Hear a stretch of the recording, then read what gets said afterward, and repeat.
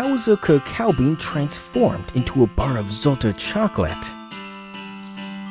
You need 4 ingredients. The very best organic cacao beans. A few large machines. Many busy hands. And someone who knows how it's done. Let's start with the beans.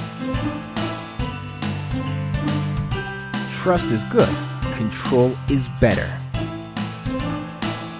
That's why each and every shipment of cacao beans is undergoing strict quality control.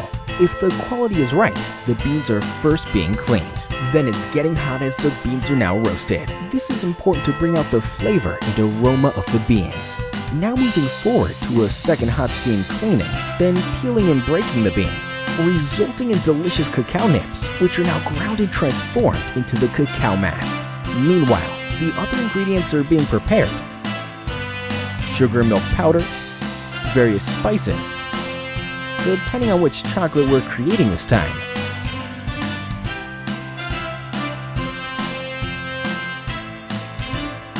Of course, the recipes are top secret. Now all the ingredients are blended into the cacao mass,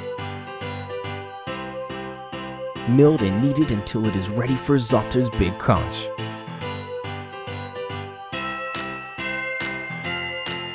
In the conch, the mass is being stirred for a long time until all the flavors and aromas are in perfect harmony.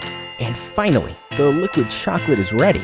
Finally, the many busy hands come into play and create the best and finest chocolates, such as the famous hand-scooped chocolates, exclusive Labuco, the cool Mincy Blue, heavenly hot chocolates, crispy Baleros, or the indulgent Biofect pralines.